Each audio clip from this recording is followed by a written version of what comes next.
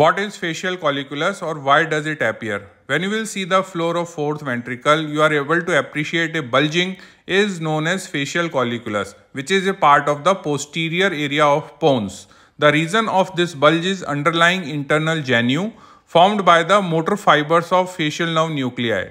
These internal genu is formed due to a process called as Neurobiotaxis.